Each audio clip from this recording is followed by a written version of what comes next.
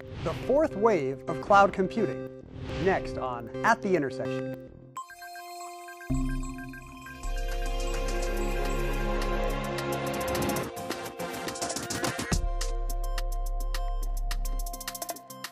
Hi, I'm Ken Jennings, host of At the Intersection, a series where cutting-edge IT meets cloud and big data.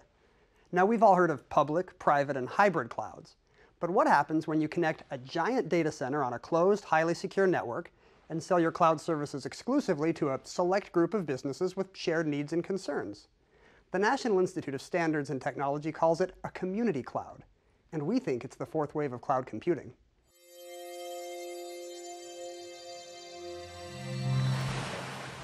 NYSE Technologies has built one of the first community clouds, and they built it to meet the financial market's need for speed and a whole host of other services. Since it began, stock trading has always been about watching for the first signs of a trend and putting in your buy or sell order before the other thousands of people who are watching the same numbers.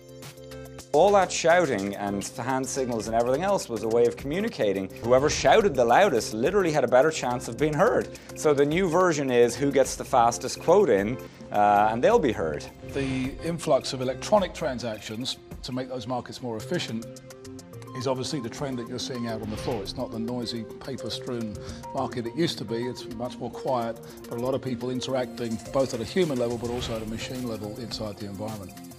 That environment generates 6 to 7 million updates a second, billions of transactions every day. When you think about customers coming to our cloud, to be able to handle that process and to processing all that information, they need a lot of horsepower. In the past, to get that kind of horsepower, trading companies built expensive private networks and massive data centers, sometimes just to get a 2-millisecond jump on a buyer. That's the speed users want, and NYSE Technologies delivers. We knew that we could get high-end enterprise-class equipment, deploy it in a very intelligent, well-designed cloud architecture, and offer the vast majority of our customers very comparable performance for a fraction of the price. NYSE Technologies created the Capital Markets Community Platform. It levels the playing field for all members, large and small, giving them fast access to market data. It brings specialized services, apps, and big data analytics together in this different breed of cloud, the first in the financial industry. And it does this with the airtight security that their partners require. When we talk to a customer, the single biggest concern right off the bat is security. If we cannot prove that this environment is secure, they won't even consider it, no matter how fast or reliable or wonderful it is in any other way. Cloud computing infrastructure is not open to the public internet space, where we get to read today about a tremendous amount of cybersecurity issues. It's a much more closed-circuit environment. There is trust, there is confidence built into the networks and into the market, which we operate on. The community platform offers many of the traditional advantages of a public cloud: accessibility, cost savings, and continually updated infrastructure. Putting it under one cloud makes it very easy to access, and it makes it much more easy for us to manage. And from an end user perspective, we can reduce the licensing costs, we can reduce the how users connect to the information, how basically users get information from a historical perspective. We can basically provide optimizations around data movement. We can provide optimizations about entitlement, security. So there's a lot of value to be had with having sort of this community landing zone in cloud. Over 2,000 customers now use the community platform for trades and real-time data services. TD Ameritrade is one of those customers. We needed somebody that knew our space, that understands the regulatory environment, that understands data protection, that understands what we do for a living. Somebody that we trusted, that we had a strong trust relationship with, and then somebody who had a well-designed stack from an architecture perspective, but was flexible enough to customize it to what we needed. As with any other cloud technology, new services can be added to make community partners more successful and more profitable. The community cloud is very important because NYSE has a number of people that are actually embracing this technology and are using this technology now. That helps us also, and it helps our clients, because the community itself, you not only could look at solutions like risk management, but you can look at other solutions. And being part of that community offers you those capabilities, if you like. Our strategy has been building a kind of community that's connected through a global network infrastructure, and then building product and services on top of that, which can essentially form a platform capability for us to bring in content services.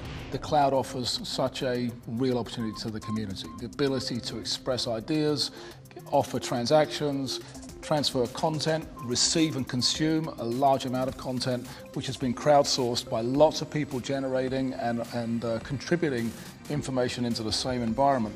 When you've got all the data from the market, plus shared content and crowdsourcing, you're talking about big data.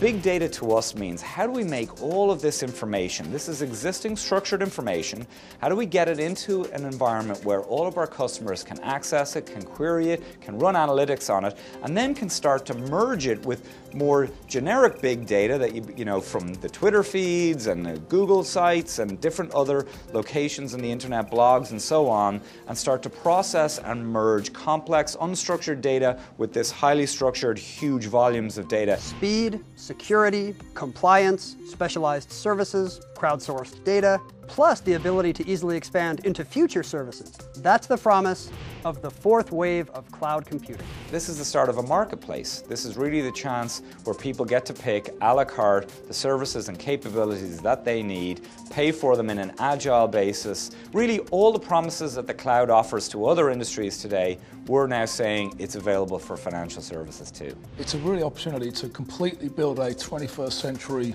version of the financial services community. The whole operating model can change because of this. So we're seeing a real transformation happening right in front of our eyes. What the community cloud model does for financial services, it can do for other heavily regulated industries. Industries with the same need for airtight security, speed, or special services tailored to their industry. So it's not surprising that the trend is already underway. There's a HIPAA-compliant community cloud for the healthcare industry. In the UK, the government has created G-Cloud, a community cloud for public sector organizations. And there's CETA's dedicated cloud for the airline industry. By combining the best of public and private clouds, the fourth wave of cloud computing just might become the cloud platform of the future. Thanks for joining us at The Intersection.